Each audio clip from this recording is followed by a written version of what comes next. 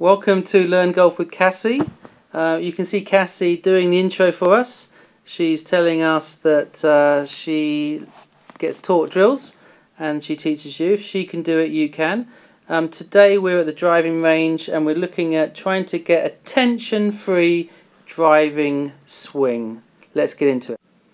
And so today, because of a technical fault with the audio, we can't hear what I'm saying, so I'm doing a voiceover, and basically we're looking at trying to do a good driving swing. Cassie, in the last few course vlogs, has been struggling a bit with her driver because she's pulling her hands ahead of the ball, as you can see me demonstrating there, and she's also trying to work the hands over to try and make up for that.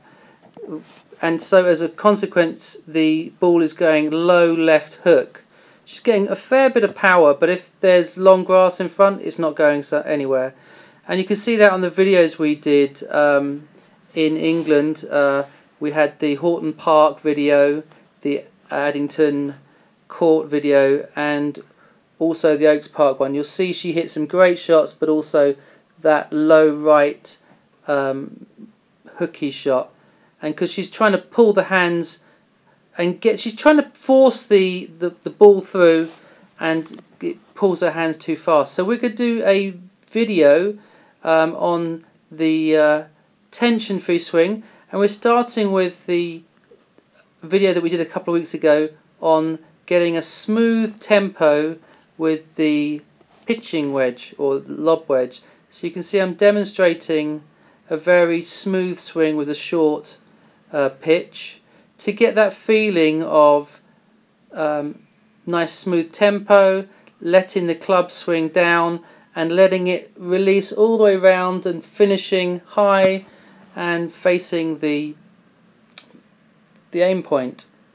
And then we do the same thing with the driver. We're just trying to get that same feeling, letting the club hinge and swing through very smoothly without pulling, and letting the club and the gravity pull the club past our hands rather than pulling our hands and trying to flip our wrists to catch up. So you'll see this shot demonstrated here, just an easy shot, hardly swinging, not much energy, but with the long club you get the club head speed automatically, naturally. We're trying not to be tense, not to pull, not to yank the hands through. And here's as you get that feeling and it's nice and smooth, then you can add a little bit more speed. Here's probably 50–60% speed, and it flies up there and it goes out there. That shot went at about 220. Okay, so let's watch Cassie hit a couple of smooth wedges. That was a nice shot, and we'll see another one right here. She's got a nice tempo, letting the club swing through,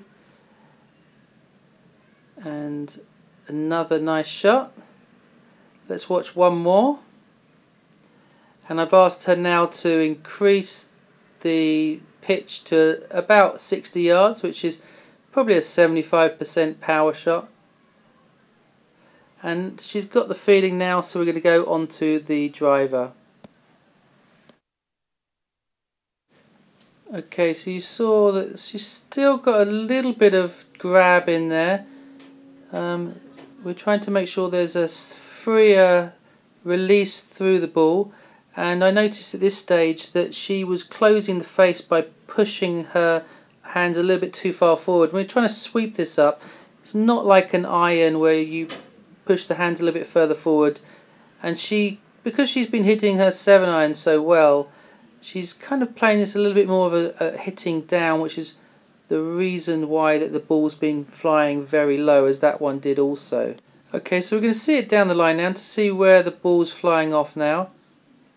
That one she managed to pop up a little bit, and one of the things she needs to make sure is that she completes the body turn and the swing together all the way to a finish. Okay, I'm just going to step in to make sure Cassie is aware that when she's swinging, she's a little bit flat, and so we're trying to make sure she hinges her wrists up a little bit and pivots a little bit earlier. And we've done a video on this previously, you'll see at the top there, where the hands need to pivot a little bit earlier to give the club time to get to square with the speed of the swing. If we pull it like the irons, then her hands are too far forward and she has to rework the hands to get them to catch everything up and the face to catch up. But if we hinge and pivot a little bit further on the right thigh, then it gives the club head time to get round to straight without us having to work the ball. And then the club will come in a little bit less flat and the ball will fly off and sweep off a bit better. So we want it around that right thigh. So Cassie's going to have a go now. So Cassie's just trying to get that hinge a little bit earlier to allow the club head to catch up and be square. She's hit a couple of nice shots, but she's kind of stopping. That one's a little bit better.